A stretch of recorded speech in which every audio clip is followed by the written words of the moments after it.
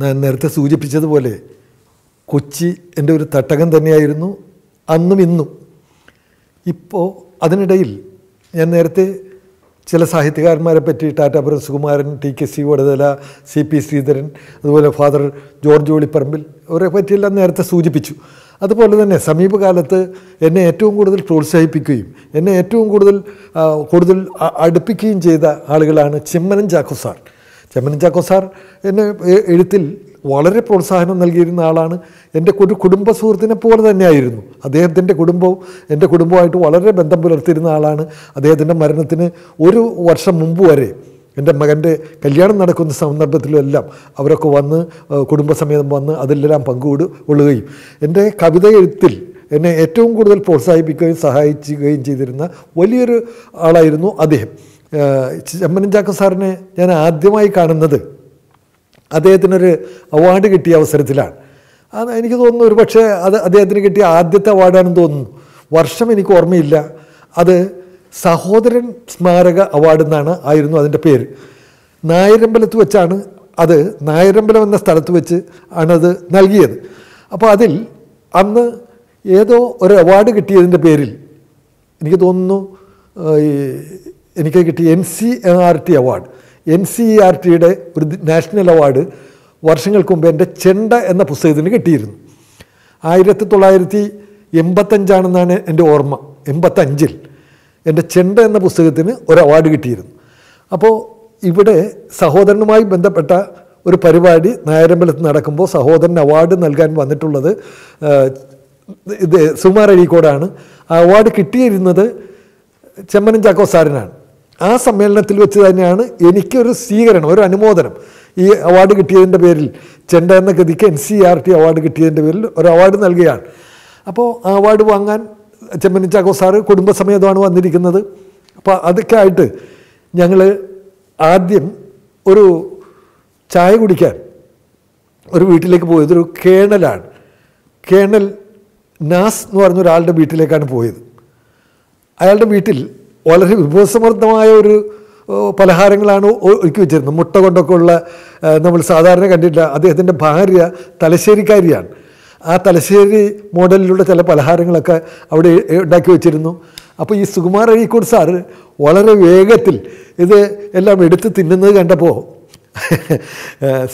നമ്മുടെ ചെമ്മനം ചാക്കോ സാറിന് ചിരി വന്നു. സാറ് ഞാൻ വളരെ ഈ രൂപമൊക്കെ കണ്ടപ്പോൾ തീറ്റയിൽ നിന്ന് വളരെ പിന്നോക്കം നിൽക്കുന്ന ഒരാളാണെന്നാണ് എനിക്ക് തോന്നിയിരുന്നത്.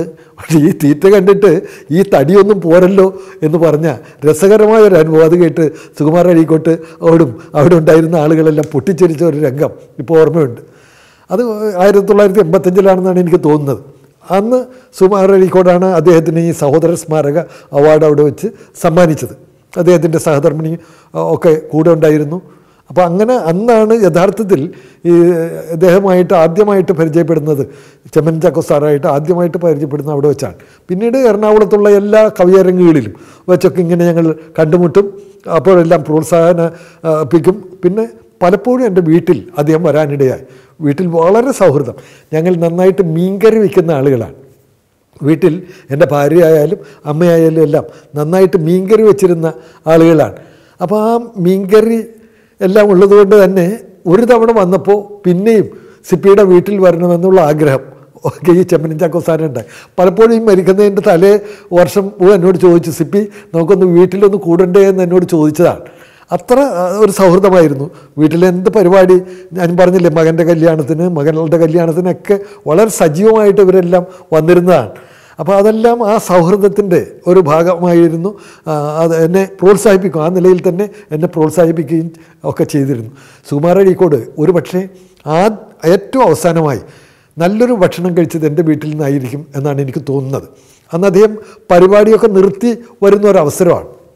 അപ്പം ഞാൻ അദ്ദേഹത്തെ ഒരു പരിപാടിക്ക് വിളിച്ചത് ഞങ്ങളുടെ നാട്ടിൽ ഒരു സഹകരണ സംഘം, വളരെ നല്ല നിലയിൽ പ്രവർത്തിക്കുന്ന ഒരു സഹകരണ സംഘമുണ്ട്. ആ സഹകരണ സംഘത്തിൻ്റെ കീഴിൽ സമന്വയ എന്ന പേരിൽ ഒരു സാംസ്കാരിക കലാ കൂട്ടായ്മ ഉണ്ടാക്കാൻ തീരുമാനിച്ചു. സാധാരണ ബാങ്കുകൾക്കൊന്നും തോന്നാത്ത കാര്യമാണ്. അപ്പോൾ അതിൻ്റെ പ്രസിഡൻ്റായിരുന്ന മയ്യാറ്റിൽ സത്യൻ എന്നെ ഒരാഗ്രഹം, നമുക്ക് കലാകാരന്മാരെയും സാഹിത്യകാരന്മാരെയും ഈ നാട്ടിലുള്ളവരെ ഏകോപിപ്പിച്ച് ഒരു പ്രസ്ഥാനം ഉണ്ടാക്കണം. ഇടയ്ക്കിടയ്ക്ക് അതിൻ്റെ പേരിലുള്ള പരിപാടികളൊക്കെ നടത്തണം. ആ ആഗ്രഹത്തോടുകൂടി ഉണ്ടാക്കിയതാണ് ഞാൻ പറഞ്ഞ സമന്വയം. വലിയൊരാളെ കൊണ്ട് അത് ഉദ്ഘാടനം ചെയ്യിക്കണമെന്ന് ഞാനും അതിൻ്റെ എക്സിക്യൂട്ടീവ് കമ്മിറ്റിയിലുണ്ടായിരുന്നു, തീരുമാനിച്ചു. അപ്പോൾ സുകുമാർ അഴീക്കോടിനെ വിളിക്കണം എന്ന് പൊതുവായിട്ട് അഭിപ്രായം വന്നു. ആര് വിളിക്കും എന്ന് പറഞ്ഞപ്പോൾ ഞാൻ വിളിച്ചോളാം എന്ന് ഏറ്റു. അപ്പോൾ അദ്ദേഹത്തിന് ഒരല്പം അസുഖത്തിൻ്റെ ലക്ഷണങ്ങളൊക്കെ കണ്ട് പല പരിപാടികളിൽ നിന്നും ഒഴിവായിക്കൊണ്ടിരിക്കുന്ന ഒരു കാലമാണ്. എങ്കിലും ഞങ്ങൾ തമ്മിൽ ഏറ്റവും നല്ല അടുത്ത ബന്ധമുണ്ടായിരുന്നു. എനിക്ക് കേന്ദ്ര സാഹിത്യ അക്കാദമി അവാർഡൊക്കെ കിട്ടിയപ്പോൾ 2-3 സമ്മേളനങ്ങളിൽ അദ്ദേഹം വളരെ താല്പര്യപൂർവ്വം വന്ന് എന്നെക്കുറിച്ചും എൻ്റെ രചനകളെക്കുറിച്ചും എല്ലാം പ്രസംഗിച്ച ആ അടുപ്പവും ആ സ്നേഹവും ഒക്കെ നിലനിൽക്കുന്നത് കൊണ്ട് തന്നെ ഞാൻ പറഞ്ഞു, ഞാൻ വിളിച്ചോളാം. ഞാൻ വിളിച്ചപ്പോൾ അദ്ദേഹത്തിൻ്റെ ഡ്രൈവർ ആണ് എടുത്തത്, സുരേഷാണ് ഫോൺ എടുത്തത്. സാറിന് തീരെ സുഖമില്ലാത്ത ഒരവസ്ഥയിലാണല്ലോ, പരിപാടികളൊക്കെ ഒഴിവാക്കിക്കൊണ്ടിരിക്കുകയാണല്ലോ, ഞാനൊന്ന് പറഞ്ഞു നോക്കട്ടെ എന്ന് പറഞ്ഞു.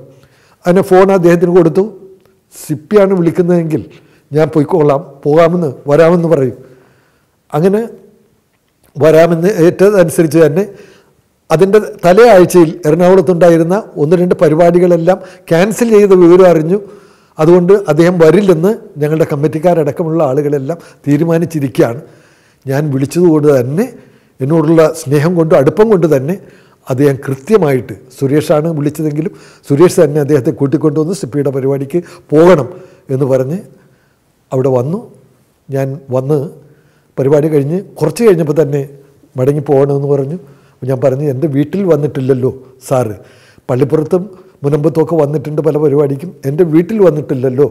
ഇന്ന് ഞാൻ കുറച്ച് മീൻ കറിയൊക്കെ ഉണ്ടാക്കി വെച്ചിട്ടുണ്ട്, മീൻ കറിയും ബ്രെഡും ഒക്കെ ഉണ്ട്, അത് സാർ കഴിക്കണം, വീട്ടിൽ വന്ന് അനുഗ്രഹിക്കണം എന്നൊക്കെ പറഞ്ഞു. അദ്ദേഹത്തിന് ആരോഗ്യപരമായി വരാൻ കഴിയാത്ത അവസ്ഥയായിരുന്നെങ്കിലും വളരെ താല്പര്യപൂർവ്വം എൻ്റെ വീട്ടിൽ വന്നു.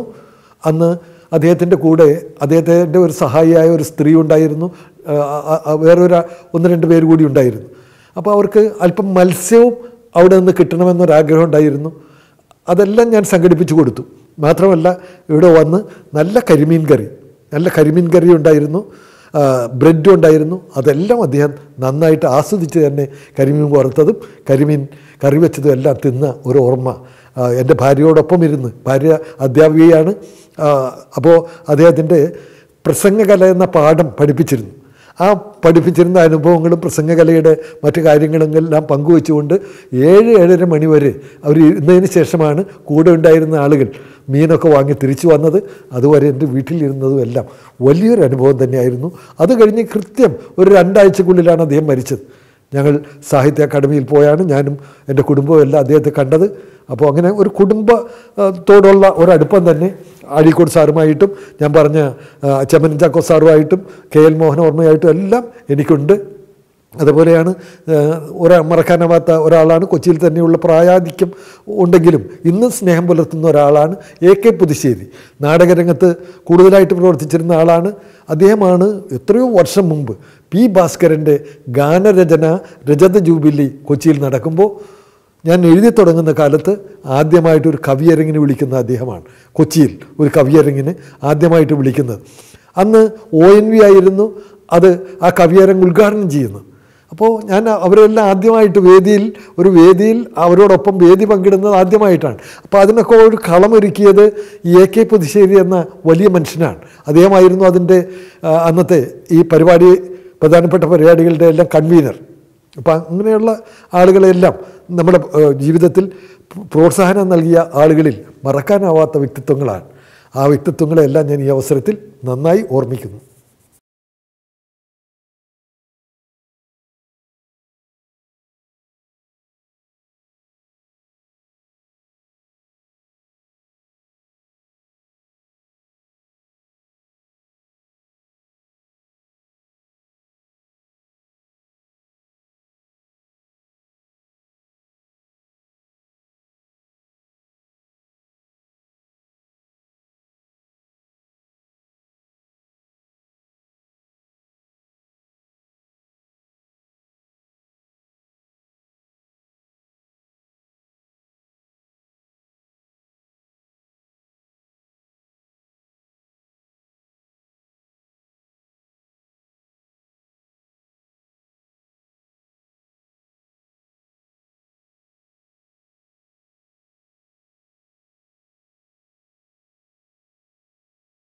1978 ഞങ്ങളൊരു 23 പേര് ഒരു സാംസ്കാരിക വിനിമയ പരിപാടിയുടെ ഭാഗമായി ഡൽഹി, ഹരിയാന, രാജസ്ഥാൻ തുടങ്ങിയ സ്ഥലങ്ങളിൽ ബാലെ അവതരിപ്പിക്കാൻ പോയി. അപ്പോൾ ഞാൻ ബാലയിൽ ഉള്ള ആളല്ല എങ്കിലും ഈ ബാല തയ്യാറാക്കിയത് ഞാനാണ്. ശാകുന്തളത്തെ ആസ്പദമാക്കി ഉള്ളൊരു ബാലയായിരുന്നു അവർക്ക് വേണ്ടത്. ആ രീതിയിൽ 3 മണിക്കൂർ നീണ്ടു നിൽക്കുന്ന ഒരു സ്ക്രിപ്റ്റ് ശാകുന്തളത്തെ ആസ്പദമാക്കി വളരെ നന്നായിട്ട് തന്നെയാണ്. അത് ഒരു വെങ്കിടേശ്വരൻ സാറാണ് അതിന് ഈണം നൽകിയത്. CS വെങ്കിടേശ്വരൻ ആണ് ഈണം നൽകിയത്. അപ്പം 23 പേര് കലാകാരന്മാരാണ്. ആ കലാകാരന്മാരും കലാകാരികളും അടങ്ങി 23 പേരാണ് ആ സംഘത്തിലുണ്ടായിരുന്നത്. അങ്ങനെ ഞങ്ങൾ എല്ലാം റിഹേഴ്സലൊക്കെ നടത്തി വളരെ ഭംഗിയായിട്ട് തീവണ്ടിയിലാണ് പുറപ്പെട്ട് ഡൽഹിയിലെത്തി. ആദ്യത്തെ പരിപാടി നടക്കേണ്ടത് പിലാനി, രാജസ്ഥാനിൽ പിലാനിയിൽ യൂണിവേഴ്സിറ്റി സെൻറ്ററിലാണ്. അങ്ങനെ അവിടെ ചെന്നു, നേരത്തെ തന്നെയൊക്കെ എത്തി.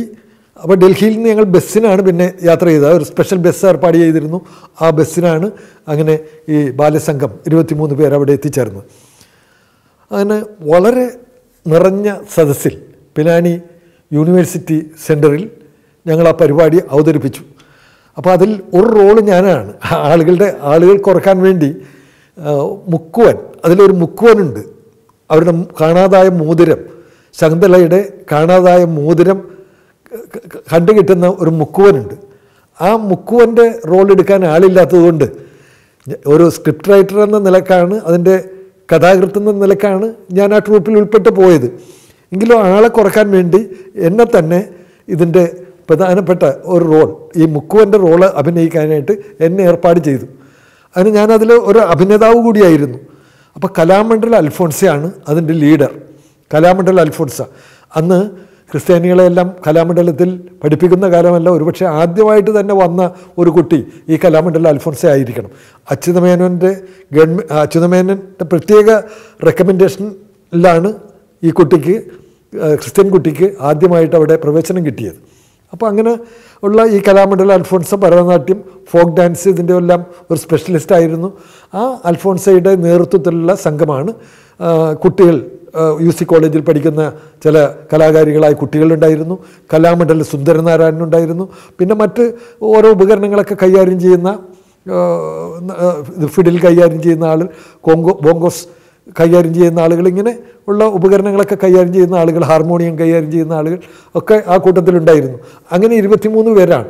അതും ഒരു ജീവിതത്തിലെ മറക്കാനാവാത്ത അനുഭവമാണ്. കാരണം ഈ 23 പേര് ഒരു കമ്പാർട്ട്മെൻറ്റിൽ ഞങ്ങൾ യാത്ര ചെയ്ത് പോവുകയാണ്. അപ്പോൾ വിരസത മാറ്റാൻ ഞങ്ങൾ അതിൽ വെച്ച് തന്നെ പാട്ടുകളൊക്കെ അതിൽ വെച്ച് തന്നെ പാടുകയാണ്. ഹാർമോണിയമൊക്കെ തുറന്നു വെച്ച് മറ്റ് ഉപകരണങ്ങളെല്ലാം വെച്ച് വളരെ ആകർഷകമായ രീതിയിൽ പാട്ട് പാടുന്നു. ഞങ്ങളുടെ കൂട്ടത്തിലുള്ള ആളുകൾ നൃത്തം വയ്ക്കുന്നു. അപ്പോൾ ഇതെല്ലാം കാണാൻ എല്ലാ കമ്പാർട്ട്മെൻറ്റിലുള്ള ആളുകൾ ഞങ്ങളുടെ കമ്പാർട്ട്മെൻറ്റിൽ ഒരുമിച്ച് കൂടിയതെല്ലാം വളരെ രസകരമായ ഓർമ്മയാണ്. അതുപോലെ അവിടെ ചെന്നു നൃത്തം അവതരിപ്പിച്ചു. അപ്പോൾ കാളിദാസൻ്റെ കഥ മതിയെന്ന് അവർ പറഞ്ഞതുകൊണ്ടാണ് ശാകുന്തളം തന്നെ ഈ കഥാരൂപത്തിലാക്കിയത്. എല്ലാവർക്കും കഥ മനസ്സിലാകാൻ വേണ്ടി നേരത്തെ തന്നെ ഇംഗ്ലീഷിൽ എഴുതിയ ഓരോ രംഗത്തും ഇന്നതാണ് വരുന്നത് എന്നെല്ലാം കാണിക്കാൻ വേണ്ടി ഇംഗ്ലീഷിൽ എഴുതിയ റൈറ്റപ്പ് അവർക്ക് കൊടുത്തിരുന്നു. അങ്ങനെ വളരെ വിജയകരമായിട്ട് ഇതൊക്കെ കഴിഞ്ഞതിന് ശേഷം എല്ലാവരെയും വന്ന് ഈ കാണികൾ എടുത്തു പൊക്കുകയാണ് ചെയ്തത്. അത്ര നല്ല രീതിയിൽ തന്നെ ഈ പരിപാടി ശാകുന്തളം ബാലെ അവതരിപ്പിക്കാൻ ഞങ്ങൾക്ക് കഴിഞ്ഞു. അതെല്ലാം കഴിഞ്ഞ് 3 പരിപാടികൾ കഴിഞ്ഞു. അതിന് ഞങ്ങൾ ഡൽഹിയിൽ നിന്ന് തിരിച്ചു പോരാൻ പോവുകയാണ്. ഡൽഹിയിൽ വന്നിട്ട് വേണം തിരിച്ചു പോരാൻ. അങ്ങനെ ഡൽഹിയിൽ ബസ്സിന് വന്നിറങ്ങി ഞങ്ങൾ ചില സാധനങ്ങളൊക്കെ വാങ്ങാൻ ആളുകൾക്ക് താല്പര്യമുണ്ട്. അങ്ങനെ ബസാറിലേക്ക് പോവുകയാണ്. ഡൽഹിയിൽ അതിനു മുമ്പ് ഞാൻ പോയിട്ടില്ല. അങ്ങനെ ഞങ്ങളുടെ കൂട്ടത്തിലുള്ള ആളുകൾ പല ഗ്രൂപ്പുകളായിട്ട് അങ്ങനെ തിരിഞ്ഞ് നടക്കുന്നു. ഞാൻ ഏറ്റവും പിന്നിലായിരുന്നു. അതിനിടയിൽ എനിക്കൊരു അബദ്ധം പറ്റി. പിന്നിൽ നടന്നിരുന്ന എൻ്റെ കയ്യിൽ സൂട്ട് കേസ് പെട്ടെന്ന് തുറന്നുപോയി. അതിലുള്ള വസ്ത്രങ്ങളും സാധനങ്ങളും എല്ലാം താഴെ വീണു. ഞാനിത് എടുക്കാൻ ശ്രമിക്കുന്നതിനിടയിൽ മറ്റെല്ലാവരും മുന്നോട്ട് നടന്നുപോയി എന്നാൽ മാത്രമല്ല, അവരേതോ ഒരു ഹോട്ടൽ കയറി. അത് പിന്നീടാണ് അറിഞ്ഞത്. അടുത്ത് തന്നെയുള്ളൊരു ഹോട്ടലിലാണ് അവർ കയറിയത്. പക്ഷെ ഞാൻ ഇതെല്ലാം പെറുക്കി സൂട്ട്കേസിൽ രണ്ടാമത് നിറച്ച് അതൊക്കെ അടച്ച് മുന്നോട്ട് വന്നപ്പോൾ ഇവരെ കാണുന്നില്ല. ഇവർ മുന്നോട്ട് പോയിട്ടുണ്ടെന്നുള്ള ധാരണയിൽ ഞാൻ മുന്നോട്ട് തന്നെ നടന്നു. ഇവരവിടെയുള്ള ഒരു നായേഴ്സ് ഹോട്ടലിൽ കയറി, കാപ്പി കുടിക്കാനായിട്ട് കയറിയതാണ്. അപ്പം ഇങ്ങനെ ഞങ്ങൾ 2 ഭാഗത്തായി പോയി. ഞാൻ പിന്നെ പല സ്ഥലത്തും അലഞ്ഞ് നടന്നു. എനിക്ക് നന്നായിട്ട് ഹിന്ദി ഒന്നും അറിഞ്ഞുകൂടാ. എങ്കിലും ഇടയ്ക്ക് ഞാൻ അവിയുന്നോ മലയാളം എന്ന് ചോദിക്കുന്നുണ്ട്. അതിനിടയിൽ ഒരാൾ പറഞ്ഞു, യെസ്, ആരാണ്, എവിടുന്നാണ്? ഞാൻ പറഞ്ഞു, ഇങ്ങനെ ഞങ്ങളൊരു ബാലെ അവതരിപ്പിക്കാൻ വന്ന ട്രൂപ്പിൽപ്പെട്ട ഒരാളാണ് ഞാൻ. ഞങ്ങളുടെ സംഘം മുന്നോട്ട് പോയോ പിന്നോട്ട് പോയോ എന്നൊന്നും അറിഞ്ഞുകൂടാ, ആളെ കണ്ടുകിട്ടി. അങ്ങനെ അന്നിപ്പോൾ അയാൾ പറഞ്ഞു, സാരമില്ല, പേടിക്കണ്ട, നമുക്ക് ആളെ കണ്ടുപിടിക്കാം, ഏത് ഭാഗത്താണ് പോയതെന്നൊക്കെ ചോദിച്ചു. അവർ ആ ഭാഗത്തൊക്കെ ഞങ്ങൾ തിരഞ്ഞിട്ട് ആളെ കണ്ടുകിട്ടിയില്ല. വളരെ വിഷമത്തോടു കൂടിയാണ് എനിക്ക് ഇവരെ കണ്ടു കിട്ടാത്ത, അല്ലെങ്കിൽ എനിക്ക് അവരെ തമ്മിൽ എത്തുമോ, വീട്ടിലെങ്ങനെ എത്തും, പൈസ കയ്യിലില്ലല്ലോ, അവരുടെ കയ്യിലാണല്ലോ എന്നൊക്കെയുള്ള ആ ഒരു ചിന്തയോടുകൂടി, ടിക്കറ്റൊക്കെ അവരുടെ കയ്യിലാണല്ലോ, ആ ചിന്തയോടുകൂടി ഞാനിങ്ങനെ നടന്നു പോകുന്നതിന് ഇടയിൽ ഈ കണ്ട സുഹൃത്ത് പറഞ്ഞു, ഞങ്ങൾ താമസിക്കുന്ന സ്ഥലത്തേക്ക് പോവാം, ഏതായാലും ഇന്ന് രാത്രി നിങ്ങൾ പുറപ്പെടാൻ ടിക്കറ്റ് എടുത്തിട്ടുള്ള അല്ലേ, അവിടേക്ക് എല്ലാവരും വന്നു ചേരും, അപ്പം നമുക്ക് റെയിൽവേ സ്റ്റേഷനിലേക്ക് ചെല്ലാം എന്ന് പറഞ്ഞു. അങ്ങനെ അവർ എന്നെ കൊണ്ടുപോയി ചായയൊക്കെ റെഡിയാക്കി തന്നു, ഭക്ഷണമൊക്കെ വാങ്ങി തന്നു. അത് കഴിഞ്ഞ് ഞാൻ അവിടെ ഇരിക്കുമ്പോൾ ഒരാൾ, ഞാൻ തലശ്ശേരിയിൽ പഠിച്ചിരുന്ന കാലത്ത് പരിചയമുള്ള, ഞങ്ങൾ താമസിച്ചിരുന്ന ലോഡ്ജിൻ്റെ തൊട്ടരികിലുള്ള ഒരു ചെറുപ്പക്കാരൻ അപ്പോൾ അവിടെ ജോലിക്കാരനായിട്ട് എത്തിയിരുന്നു. അപ്പോൾ അയാൾക്ക് എന്നെ മനസ്സിലായി, ഇങ്ങനെ തലശ്ശേരിയിൽ പഠിച്ചിരുന്ന ആളല്ലേ, സിപ്പി അല്ലേ എന്നൊക്കെ ചോദിച്ചു. വളരെ സന്തോഷമായി. അപ്പോൾ അവർക്ക് വളരെ ഒരു ആഭിമുഖ്യം ഉണ്ടായി, ഒരു താല്പര്യവും ഉണ്ടായി. അങ്ങനെ സന്ധ്യയ്ക്ക് കാപ്പിയൊക്കെ എല്ലാം കുടിയൊക്കെ കഴിഞ്ഞ് വളരെ നേരം അവിടെ വിശ്രമിച്ച് അവരുടെ കാര്യങ്ങളൊക്കെ കഴിഞ്ഞതിന് ശേഷം ഒരു ഓട്ടോറിക്ഷയിൽ ഞങ്ങൾ ഡൽഹി റെയിൽവേ സ്റ്റേഷനിലെത്തി. എത്തിയപ്പോൾ ആദ്യം മുമ്പേ പോകുന്ന കുറേ ആളുകളുണ്ടായിരുന്നു. അവർ ഇതിൻ്റെ കട്ടൗട്ടറൊക്കെ ആയിട്ട് വന്നിരുന്ന ഒരു സെറ്റ്, ഒരു 5-6 പേരായിരുന്നു. അവരവിടെ ഉണ്ടായിരുന്നു. അവർ നേരത്തെ തന്നെ റെയിൽവേ സ്റ്റേഷനിൽ ഈ സാധനങ്ങളൊക്കെ ആയിട്ട് എത്തിയിരുന്നു. അവർ ഞങ്ങളുടെ കൂടെ പോകുന്നവരല്ല, അതിനു മുമ്പ് തന്നെ ഈ സാധനങ്ങളെല്ലാം തീവണ്ടിയിൽ കയറ്റാൻ വേണ്ടി നേരത്തെ എത്തിയ ആളുകളായിരുന്നു. അങ്ങനെ അവർ വന്ന് അവരവിടെ ഉണ്ടായിരുന്നു. അപ്പോൾ അവരെ കണ്ടുമുട്ടി. അപ്പോൾ അവർ പറഞ്ഞു, ഇനി സാരമില്ല, അവർ വന്നോളൂ, നമ്മുടെ കൂടെ ഉള്ള ആളല്ലേ, നിങ്ങളില്ലെങ്കിൽ അവരിവിടെ വരണമല്ലോ, വരും. വളരെ വയ്യാണെങ്കിലും എത്തിയപ്പോൾ എല്ലാവർക്കും എന്നെ കണ്ടതില്ല. അതിലുള്ള പല പെൺകുട്ടികളും ഒപ്പം ഉണ്ടായിരുന്ന ആളുകളെല്ലാം അവിടെ നിർത്താതെ കരയുകയായിരുന്നു എന്ന് പറഞ്ഞു. ഇന്നും അവിടെ ആ കൂട്ടത്തിലൊരു പെൺകുട്ടി എൻ്റെ അടുത്ത് വിവാഹം ചെയ്ത് വന്നിട്ടുണ്ട്. അതിലുണ്ടായിരുന്ന ട്രൂപ്പിൽ രോഷിനി എന്നാണ് പറയുന്നത്. രോഷിനി അന്ന് കരഞ്ഞതിൻ്റെ ആ കരച്ചിൽ ഇന്നും മാറാതെ എന്നെ കാണുമ്പോൾ ആ കരച്ചിൽ രോഷിനിക്ക് വരും. അപ്പോൾ അന്നങ്ങനെ വളരെ ബുദ്ധിമുട്ടി ക്ലേശിച്ചാണ് അവരെ കണ്ടുപിടിക്കാൻ കഴിഞ്ഞത്. എങ്കിലും എല്ലാവരും തമ്മിൽ കണ്ടുമുട്ടിയപ്പോഴുള്ള സന്തോഷം വലുതായിരുന്നു. അതൊരു വലിയ ഓർമ്മയായിരുന്നു. ഡൽഹി മഹാനഗരത്തിൽ വെച്ച് ഇങ്ങനെ തമ്മിൽ വേർപെട്ടു പോവുക, മറ്റുള്ളവരുടെ സഹായത്തോടു കൂടി വീണ്ടും തിരിച്ച് എത്തി അവരെ കണ്ടുമുട്ടുക, എല്ലാം നല്ലൊരു അനുഭവം തന്നെയാണ്. അങ്ങനെ ഒരു അനുഭവം ഈ യാത്രയുമായി ബന്ധപ്പെട്ട് യാത്രയുടെക്കിടയിൽ എനിക്ക് ഉണ്ടായിട്ടുണ്ട്. അത് 1978-ലാണ്. പിന്നീട് പല ഗൾഫ് രാജ്യങ്ങളിലും പോകാൻ ഒക്കെ അവസരമുണ്ടായി. മിക്കവാറും മസ്കറ്റിൽ പോയിട്ടുണ്ട്. മസ്കറ്റിൽ 2-3 തവണ പരിപാടികൾക്കായി ക്ഷണിച്ച് അവിടെ പോയി. ബഹ്റിനിൽ പോയി, ദുബായിൽ പോയി, അബുദാബിയിൽ പോയി, അവസാനമായി കുവൈറ്റിൽ 2 വർഷം മുമ്പ് കുവൈറ്റിലും പോയി. അവിടെയെല്ലാം നമ്മുടെ മലയാളികളൊക്കെ കാണുമ്പോൾ ഉള്ള സന്തോഷം, മലയാളി കുഞ്ഞുങ്ങളെ കാണുമ്പോൾ ഉള്ള സന്തോഷം, ഇപ്പോൾ നമ്മളെക്കാളേറെ മലയാളത്തെ സ്നേഹിക്കുന്ന ആളുകൾ ഈ ഗൾഫിലൊക്കെ ആണല്ലോ ഉള്ളത്, ഇതേപോലുള്ള സ്ഥലങ്ങളിൽ ദുബായിലും മസ്കറ്റിലൊക്കെ ആണ് ഉള്ളത് എന്നുള്ള ഒരു സന്തോഷവും നമുക്ക് തോന്നും. അപ്പോൾ അവിടെയുള്ള കാരണം അവർക്കൊക്കെ കുഞ്ഞുങ്ങളെ മലയാളം പഠിപ്പിക്കണം എന്നുള്ളത് പ്രത്യേകമായൊരു താല്പര്യം. അവരതിനു വേണ്ടി ഇപ്പം ഞാൻ പോയ 2-3 പരിപാടികളും അവിടെ മലയാളം പള്ളിപ്പുകൂടത്തിൻ്റെ ഉദ്ഘാടനവുമായി ബന്ധപ്പെട്ടാണ്. വെള്ളിയാഴ്ചകളിൽ മലയാളി കുട്ടികളെ പ്രത്യേകമായി മലയാളം ശീലിപ്പിക്കാൻ അവരവിടെ മലയാളം പള്ളിക്കൂടങ്ങൾ നടത്തുന്നു. അതുപോലെ മലയാളം കുട്ടികൾക്ക് വേണ്ടിയുള്ള പ്രത്യേക ക്യാമ്പുകളൊക്കെ നടത്തുന്നു. ബഹ്റിനിൽ ഞാൻ അബുദാബിയിൽ ഞാൻ പോയത് അതേപോലെയുള്ള ക്യാമ്പ് 10 ദിവസത്തെ ക്യാമ്പുമായിട്ട് ബന്ധപ്പെട്ടാണ്. സാഹിത്യവുമായി, നമ്മുടെ രചനകളുമായി, സാഹിത്യകാരന്മാരുമായിട്ടൊക്കെ ഉള്ള പരിചയം ഉണ്ടാകാൻ വേണ്ടിയുള്ള ക്യാമ്പുകളാണ്. അതുപോലെ ലക്ഷദ്വീപിൽ പാഠപുസ്തകം, അവരുടെ പാഠപുസ്തകങ്ങൾ തയ്യാറാക്കാൻ. ലക്ഷദ്വീപിൽ നമ്മുടെ പുസ്തകങ്ങളല്ല, അവർക്ക് പ്രത്യേകമായ, ദ്വീപുകാർക്ക് പ്രത്യേകമായ പാഠപുസ്തകങ്ങളുണ്ട്. കാരണം നമ്മൾ ഉപയോഗിക്കുന്ന പദങ്ങളും മലയാള പദങ്ങളും അവരുപയോഗിക്കുന്ന പദങ്ങളും തമ്മിൽ വ്യത്യാസമുണ്ട്. അതുകൊണ്ട് തന്നെ മലയാളം ടെക്സ്റ്റ് പോലും അവർക്ക് പ്രത്യേകമായിട്ടുണ്ട്. ഇപ്പോൾ പറവ എന്ന് പറഞ്ഞാൽ നമുക്ക് പക്ഷിയാണ്, പക്ഷെ പറവ എന്ന് പറഞ്ഞാൽ അവർക്കൊരു മീനാണ്. അങ്ങനെയൊക്കെയുള്ള വ്യത്യാസങ്ങളുണ്ട്. അതുകൊണ്ട് തന്നെ അവർക്ക് പ്രത്യേകമായ രീതിയിലുള്ള പാഠപുസ്തകങ്ങൾ തയ്യാറാക്കുന്നുണ്ട്. അപ്പം ആ കൂട്ടത്തിൽ, പാഠപുസ്തകം തയ്യാറാക്കാൻ പോയ കൂട്ടത്തിൽ ഞാനും ഉണ്ടായിരുന്നു, പായിപ്പർ രാധാകൃഷ്ണൻ, ഞങ്ങൾ എല്ലാവരും, പ്രൊഫസർ കെ പി ശങ്കരൻ, അതേപോലുള്ള ആളുകളെല്ലാം ഒരുമിച്ചാണ് അവിടെ പോയത്. അതും ജീവിതത്തിലെ വലിയൊരു അനുഭവമായിരുന്നു. കാരണം കപ്പലിലിങ്ങനെ യാത്ര ചെയ്തു പോകുന്നു, അവിടെ ചെല്ലുമ്പോൾ നമ്മൾ തീരത്ത് ഇറങ്ങുന്നില്ല, അവിടെ ഇറങ്ങാനൊരു പാലവുമില്ല, അവിടെ നമ്മൾ ബോട്ടുകളിലേക്കാണ് ഇറങ്ങുന്നത്. ഇങ്ങനെ ചാഞ്ചാടി നിൽക്കുന്ന ഈ കപ്പലിൽ നിന്ന് ചാഞ്ചാടുന്ന ബോട്ടിലേക്ക് തൂങ്ങിയിറങ്ങുന്ന ഒരനുഭവം.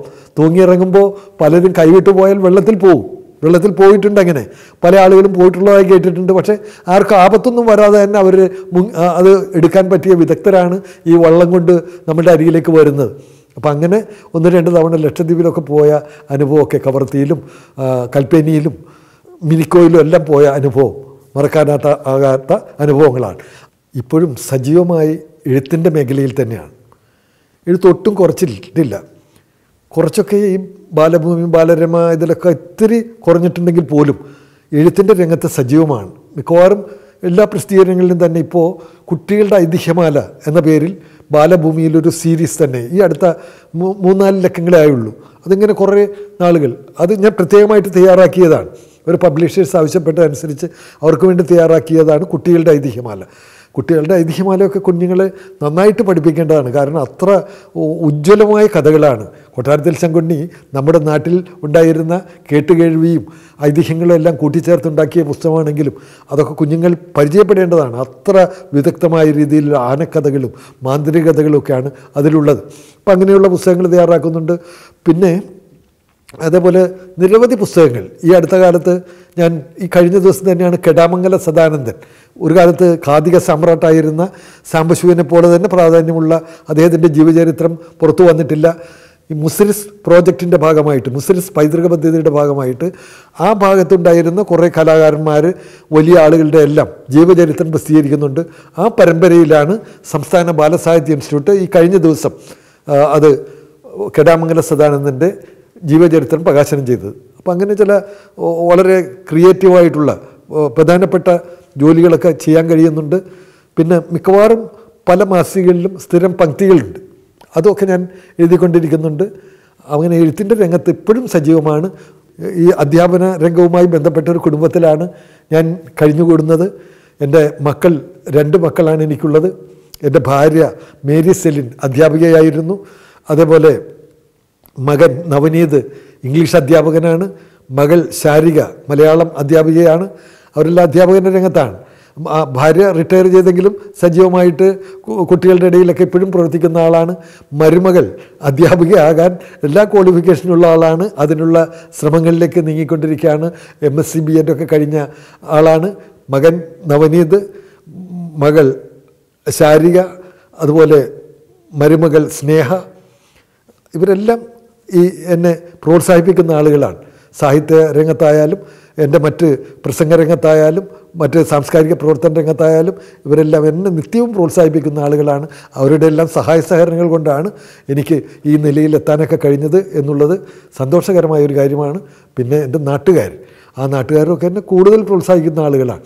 ഞാൻ മിക്കവാറും എന്നെ ഒഴിവാക്കിക്കൊണ്ടുള്ള ഒരു പരിപാടിയും എൻ്റെ നാട്ടിൽ നല്ല വൈപ്പിൻകരയിൽ തന്നെ മിക്കവാറും പരിപാടികളിൽ ഒരു 90% പരിപാടികളിൽ എൻ്റെ സാന്നിധ്യം ഉണ്ടാവും. അപ്പോൾ അതും ഒരു ജനങ്ങളുമായിട്ടുള്ള നമ്മളുടെ സ്നേഹത്തിൻ്റെയും അവർക്ക് ചെയ്യുന്ന സേവനത്തിൻ്റെയും എല്ലാം ഒരു പ്രതിഫലനമാണെന്ന് ഞാൻ വിശ്വസിക്കുന്നു.